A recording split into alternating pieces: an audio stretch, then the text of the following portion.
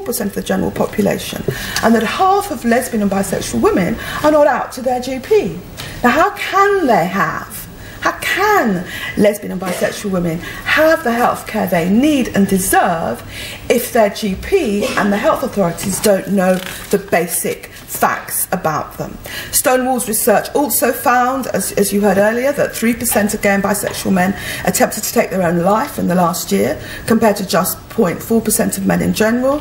Half of gay and bisexual men have experienced at least one incident of domestic abuse from a family member or partner since the age of 16. 1 in 4 gay and bisexual men have never been tested for sexually transmitted infections. 41% of lesbian, gay and bisexual people over 55 live alone, compared to 28% of heterosexual people of the same age.